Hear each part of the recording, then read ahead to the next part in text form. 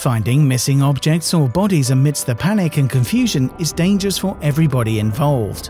For search and recovery, or SAR, not much equipment is available and nor useful due to limited visibility underwater. In most cases, cameras and searchlights are of no use. The only sense we have been using is touch and feel. Divers also rely mainly on touch. And things become even more difficult when there is water with high turbidity. It's dark and visibility is only a few centimeters. All these limitations make search operation very ineffective and risky. Echologger RS900 SAR can give you firm solution to overcome the issue of visibility in dark water.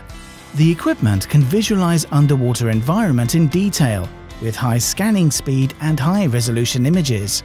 The equipment is so easy to set up for the task.